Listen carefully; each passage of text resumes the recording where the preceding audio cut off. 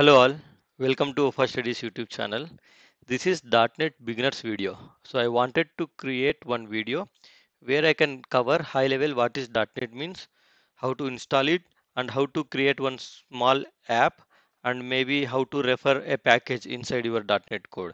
Package means external code. Somebody would have written that code and you want to refer it in your program, right? So how to get started? So that is the main idea of this video.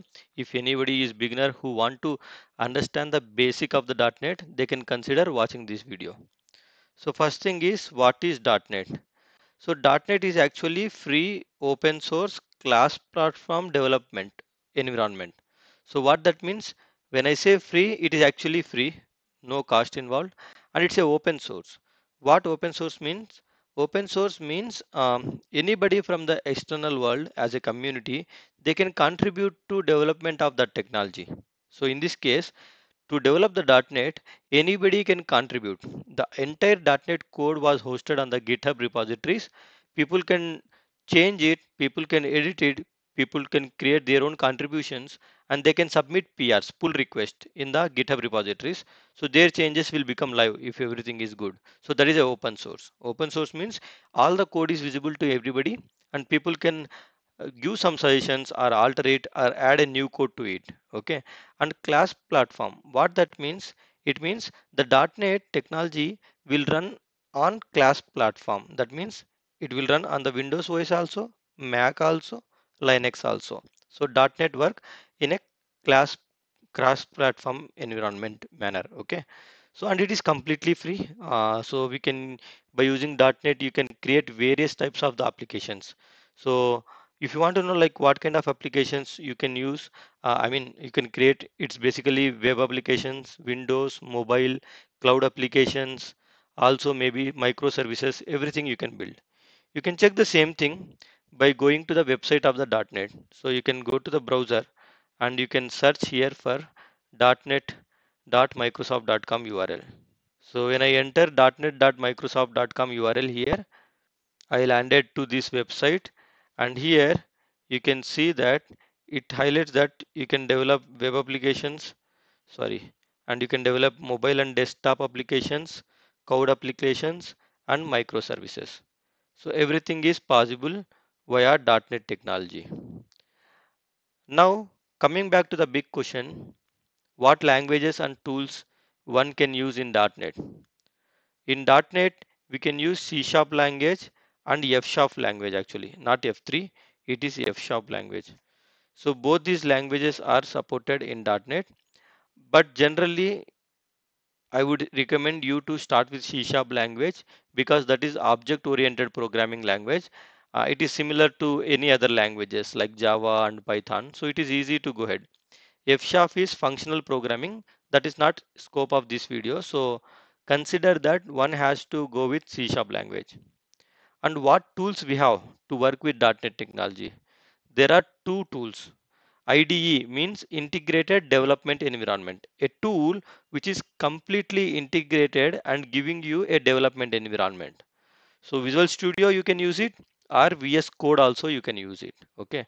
So in this tutorial we will go ahead with the VS Code. Okay.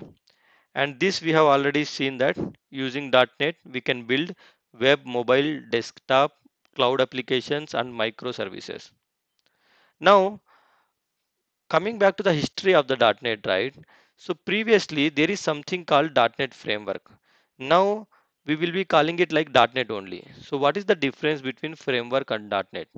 So generally, right, when this .NET technology came, it came with the name of .NET framework. Up to version 4.811, it is .NET framework only.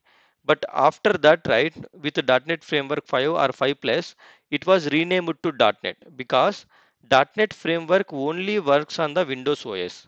But now, as I said, .NET now runs on Linux, Mac OS, and Windows as well. And also .NET became free and open source. So all this shift from running on Windows to the cross platform and making it free, making it open source, all these differences, right? They when they adopted all these things, they renamed the brand as a .NET basically. So earlier we used to call it like .NET framework. Then in middle they used to call it like a .NET Framework Core, but they have changed it to .NET. So now everything is .NET, not .NET Framework. So .NET Framework is something that runs on the Windows OS. That means if any application, if you created using .NET, it will run on the Windows OS only. But today, if you create any application with .NET, that will run on Mac OS as well, Linux as well, Windows as well. And as I said, .NET is open source as well. Anybody who wants to develop something new now, it is highly recommended that develop that using the .NET code only. I mean .NET technology only, not .NET framework one. Okay. So to download and install the .NET, we have to go to .NET.microsoft.url. So that's what now we are going to discuss how to install .NET and how to get started with the .NET. So to install .NET, we have to go to .NET.microsoft.com URL and hit the download button there to download and install it. So let me quickly show you where it is. So if I go to the browser and when I go to .NET.microsoft.com URL, you see there is a button called download. So when I click that download button, it will take me to the next page where I can download.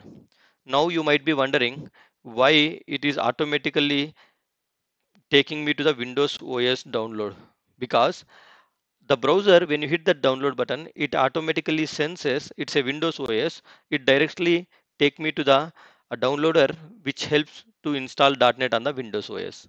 So you can hit this download .NET SDK and you can install .NET in your system. Okay, so that is the step one, and it is already available in my system. Now you need a IDE, integrated development environment. You need a tool where you can use this .NET technology and develop your application. So to download that application, you can go to code.visualstudio.com URL. That's where you can download the Visual Studio Code, which is also again completely free. And as I said, in this tutorial, I will be going with the Visual Studio Code. So let me navigate to this URL, code.visualstudio.com. In the browser, I am searching for code.visualstudio.com URL. Now, this is the website. From here, I can download the Visual Studio Code. You see this. So when you hit this button there, you will get the Visual Studio Code installer file in your local. So you can simply hit that download for Windows and it will start the downloading of the Visual Studio Code. And once it download, you can double click that exe file to install the Visual Studio Code in your system. Okay. So for this demo, I have already installed Visual Studio Code. So I'm not going to double click that exe file to install the Visual Studio Code. I have already in my system. So this is step two. So we got we got .NET from the .NET.microsoft.com URL. We got IDE, that means tool, Visual Studio Code from the code.visualstudio.com URL. Now let's open the Visual Studio Code. And the third prerequisite is there is something called C# dev kit extension which I have to install in the Visual Studio Code. That extension help me to create the .NET projects, .NET applications in the Visual Studio Code. So let me hit the start menu and let me search for VS Code. When I search for VS Code, I should see Visual Studio Code there. Let me hit that open button to open the Visual Studio Code now. Visual Studio Code is open now. So now I can go to the extensions here, the first step, and search for C# dev kit extension and try to install it. So let me go to the search extensions and let me search for C# dev kit. You see that C# dev kit extension came here, but you don't see the install button now. But if you see install button for something else, the reason is C# dev kit is already installed in my system. If I remove the search and when I go to the installed section here, you see that C# dev kit installed in my system already here. Let's go to the explore button now and let's hit this create .NET project. That's where I can create a .NET project. So I am interested to create the console web application. So here, let's search for console web application. Sorry, console app. It's not a web application. It runs on the command prompt. So console app template, I have selected it. Now it will ask me select the path where you want to create this project. So I am going inside the source folder, repos folder. That's where I keep all my projects. So maybe let me create a new folder here and let name it like a sample console app. That's the name of the app I want to give. So I created a folder with that name and selecting the folder. Once I select the folder, let me give the app name also same as the folder name and hit enter. You see that it automatically opened my sample console app folder here. And if I minimize that, you see there are two menus, outline and timeline. In a while, you see solution explorer menu as well. That will help you to easily work with your projects, similar to how you work with the projects in the Visual Studio. You see that Visual Studio Explorer tab came here. Now this view gives you the project kind of view, like how the Solution Explorer in Visual Studio gives you. It is the same view you get in a Visual Studio Code as well. Previously, this Solution Explorer view was not there in the Visual Studio Code, but now it is there with the C# Dev Kit. It is very easy to work with the projects when you have this Solution Explorer view. If you see this view, it is like a directly folder view. It will show you directly the folders, subfolders and files in it, but it won't see any dependencies, other things here. But if you see the Solution Explorer view, you have everything, the dependencies, what is the actual file where you have a code. Let me open program.cs file and let me double click this. So this is our first project which we have created it. Now let's try to run this project. How to run this project? To run this project, select that project here, right click, select that open in internal terminal, sorry, integrated terminal. It will open a terminal inside the Visual Studio Code only. Now in that terminal, we can execute some commands to run this project. Let's type command .NET run here and let me hit enter. This .NET run command actually helps you. Sorry. So there is an error here. Why? Because right now I am in sample console app folder, but I should go inside this sample console app folder as well. There are two sample console app folders. So basically I should have right clicked on this project folder and I should have opened the internal terminal here. So let me right click and reopen the terminal here.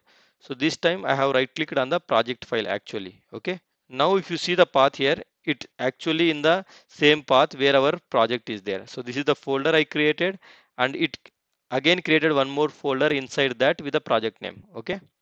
So let me type .NET run command that will actually runs our console application. Once our console application runs, it should print hello world because that is what we have the code there. Great. You see that it printed hello world. So that means successfully we are able to get the .NET, we are able to get the Visual Studio Code, and we are able to install the C# Dev Kit extension and create a console app project in it and run that project.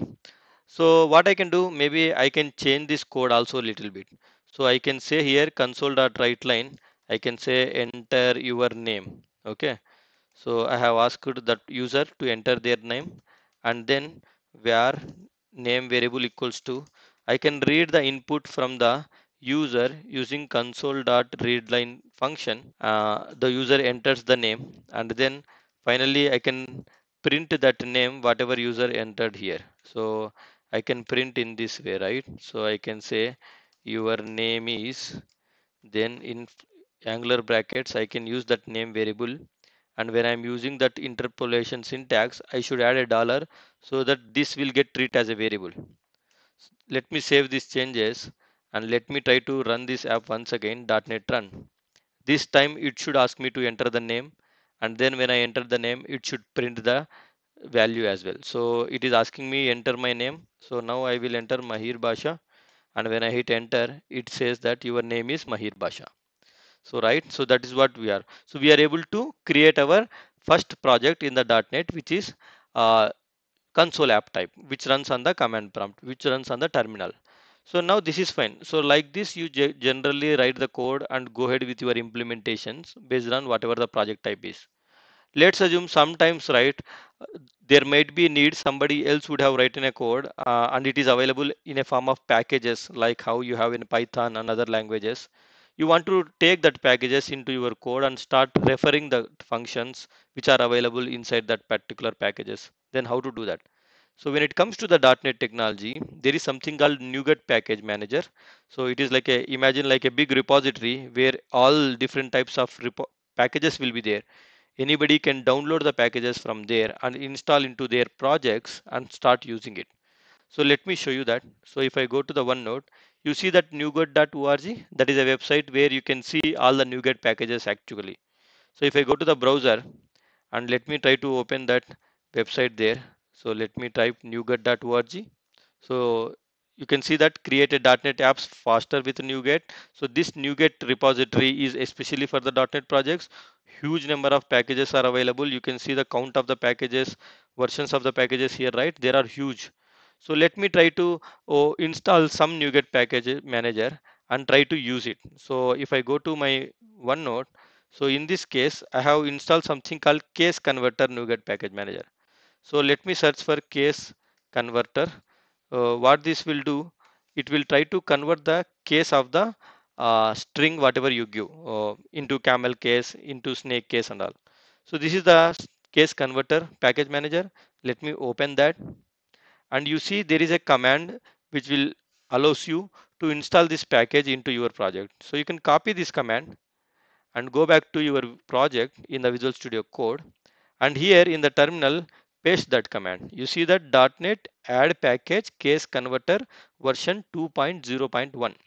When I run that under dependencies, right now there is no package added into my project, but when I run this command it will add that camel case package from the NuGet package manager. So let me hit enter. You can see that package is getting installed here in the terminal. You can track the status. Great. It seems our package installed successfully. Now, if you see the Solution Explorer under packages, you see that case converter package, right? That means it got added automatically. So let me clear this terminal here.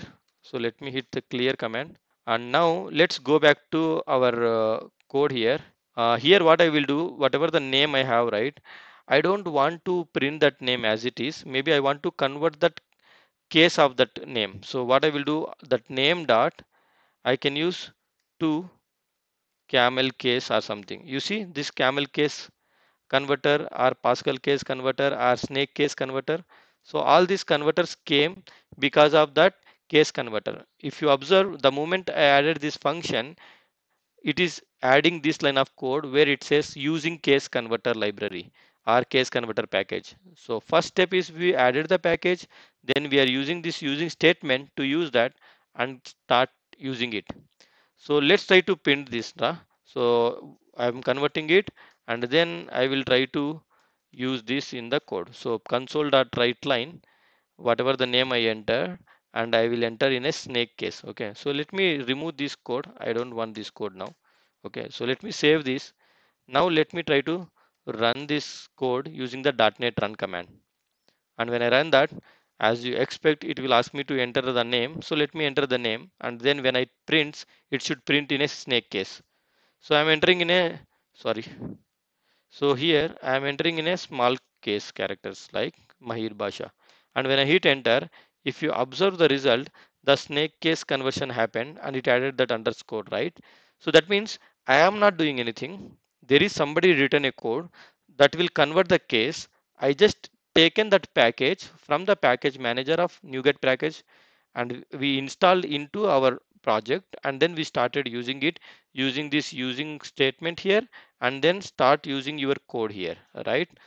So that's it in this video. I hope now you got an idea what is .NET, how to install .NET, how to get started with the .NET applications, and if you want to refer some packages which are outside, how to install them and do that. So with this idea, you can go ahead and start working as a .NET developer, try to explore more, try to build more and more on applications. You will get a greater idea. Thank you so much for watching this video. If you like this video, don't forget to subscribe the channel and hitting the like button. Thank you.